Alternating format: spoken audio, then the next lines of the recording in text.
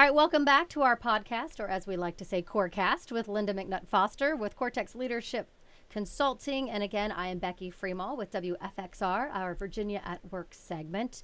And with us, all the way from Phoenix, Arizona, dun-ta-da, it's like Max Headroom right here, Ron Bonnstetter. He is a Senior VP of Research and Development with the Target Training International Success Insights. TTI, I guess we could say, Ron, is that right? That's the abbreviation most people use. We'll go with that. And let's start with that very simple question, Ron, which is, what is TTI? What is it, the core of what the company does? Well, TTI SI really is a company that helps with the selection of new employees and the professional development of existing employees, as well as just partnering and teaming and getting people to be able to communicate with each other and understand the uniqueness of each individual. And talk about the importance of doing this. You said you guys started this company back in the 80s. What was the need? What was the void? Weren't people already able to do this on their own? No, there are gut level feelings that each of us have about who we are and how we interact with others. But until that actually is exposed and put into a language that we can share, it remains a gut level feeling. And so TTI and a number of assessment companies that do this are able to give voice to behaviors, to driving forces, to actually the things that make a difference in a communication. And when it comes to hiring, we really know that people that are hired based on a resume and years of experience many times fail because they didn't take into consideration all of those other components that you bring with you. You see, you bring all these personal attributes and behaviors and motivators to the job. They're not just left at home. So we have to figure out how you fit into a culture, how you align with the culture of a business, and how you align with others in a communication. And Linda, obviously you use TTI Cortex Leadership. You are an executive consultant for several corporations in our area. How are they using TTI, and how have you seen it make a difference? We use TTI in so many different ways with leaders and their teams. So we use it when people are applying as a portion of the decision-making process to go, is this person's pace in relationship with the pace of the job that they're going to have? Is their focus going to be the focus that we need them to have? One of my favorite parts of TTI's assessments are motivators. What's going to motivate that person? So are you putting a salesperson in a job, and are they motivated to get a high return on investment, or is that a low motivator for them? So are they going to have a problem closing? So to me, it's just a fast-tracked way to quickly be able to get to the heart of whether this is the right role match. The other way we use it is to be able to take everybody on the team, do a bunch of assessments, and then TTI has these amazing wheels that in a quick visual snapshot can show you what pace everybody's going to work at. Is it a well-rounded team, or is it heavy in one area versus another?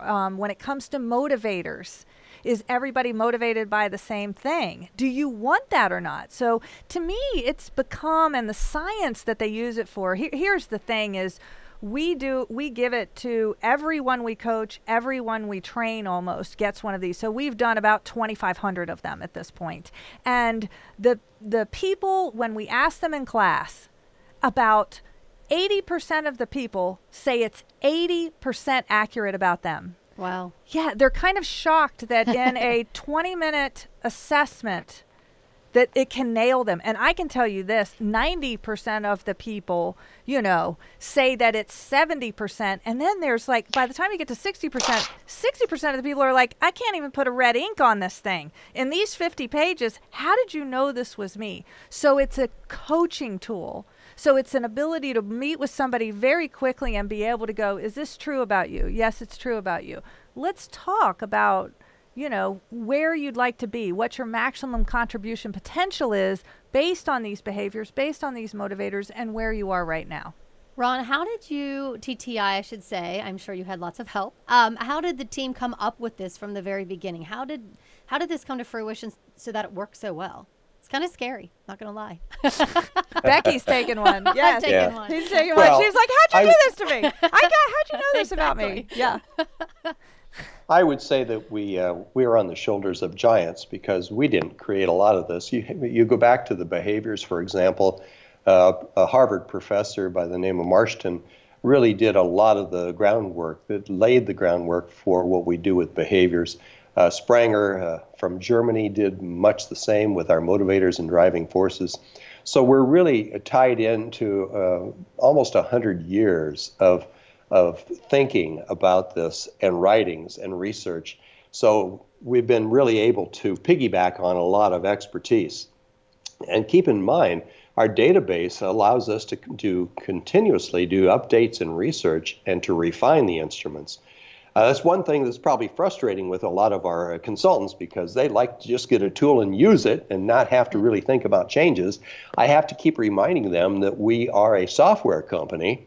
And by definition, that means you still wouldn't want to be using Windows 3. You'd want to use something that's been updated. And so we're constantly improving. That's why I choose to use like you guys, because of you, because you're a brain science background, because you're coming out with innovative devices to like be able to measure people's prefrontal cortex, and because you're constantly changing and updating. That's why I use TTI. I think you guys are the best global providers of this type of work. And what's a sort of a fact that's interesting is the matching. You know, you have these companies that are matching. Weren't there companies that started out using TTI's assessments? It wasn't Match.com, right? It was. Right? Well, yeah, you could go back to the conversations that my brother had with a Dr. Dean, and eHarmony.com was having conversations with TTI before that ever became a household word. And we actually helped create an assessment for them. It's not the assessment they used for matching, actually. It was an assessment that was better. When they decided you wanted to try out eHarmony.com, you had to take our assessment. The assessment was mailed to you, and here's what the takeaway had to be. eHarmony wanted to be able to have people say, my goodness, if they can tell me that much about myself in 15 minutes, imagine what they could do in trying to find me a partner. Oh, like a marketing tool almost. Yeah, so it actually was the original assessment we put together for eHarmony was not the match. It was selling them on the fact that we really could identify qualities that would make a difference in the match. Well, and Ron, your marketing obviously has done very well because you were just sharing with us, and if you could share again, the amount of assessments that are being done around the globe at any given moment. Well, we have separate servers by law. We have countries that do not want data leaving their countries. But if we merge all the servers we have around the world that are isolated, we are actually doing a report on average every 7 seconds, day and night. In addition, you have to remember that we actually have our assessments in 43 languages right now, and over 90 countries are participating in some manner with using TTI SI's assessments. So we truly are a global company. Let's talk about, and Linda, I might even let you go down this path, about the negative thought patterns. I think that the percentage that you had found, what was it, 80% of people? Yeah, so what was interesting to me was the most recent research is showing that 80% of our thoughts are negative. That's scary. It's kind of stunning, actually, you know? And I thought that would be interesting to talk about with somebody who studies the brain. And what's fascinating to me, Ron, is the work that the way that you are studying people's brains as they are taking these assessments, because the negative, if I understood you right, in the trainings, the negative is so much stronger than the positive. Yeah. I don't disagree with you. I'm just trying to figure out how to lay all the groundwork to get to that base. We just jumped to third base, maybe even all the way to home. But I think sorry, I have a tendency to do that. I think we can fill in the holes for you. If I might just take for a moment then and try to align this for a second. Okay, sure. Let's take a look at some information that lays the groundwork. First of all, these assessments are under attack, and for right reasons. They're self-reports. And so we really wanted to know if they're working. So I, as a cognitive neurologist, took on the task a number of years ago at looking actually at brainwave activity. And in front of you, you see some basic brainwave activity that can be collected through EEG. The last one is gamma. Here, sure. And the reason I'm pointing out gamma is because it's a fast wave. Hey, Ron, and it's actually, sorry to interrupt. It's not popping up on our... Are you seeing the screen? It's just a shot of the brain, which is with its own little circle. It's still thinking. Which is, yeah, it's entertaining. But I don't think that's, I think you were looking for a slide. Yeah, I think it's the one that you just showed before, but it doesn't appear to be popping up. Why is that not coming up? Okay. Well, that didn't work at all, folks. We're going to be cutting that out. That's okay. That's okay. Yeah, we're live here. We just go. Well, and honestly, most of this for podcasts is almost all audio. So for the audio part of it, you can just explain to us what you're looking at. Mm-hmm. I can, but that's irritating that I can't. Okay, I'm going to close that conversation. There you go. I'm going to stop screen, I guess. Switch screen or window. I'm just going to stop screen. There you go. Now we see you full screen. Yeah, that's just me. It came me. up before, but it wasn't. Okay, with that in mind, then we're just going to talk it through, all right? Okay. Let's do that. All right, so why don't we, why don't you just start back up for a moment. With the, but she already asked the question, so I'll let you start where you want, and we'll do the edit there. Okay. Well, I'd like to really explain a little bit about the fact that when I started using these assessments, I was an academic. I spent 40 years in education and 29 at a Research One institution.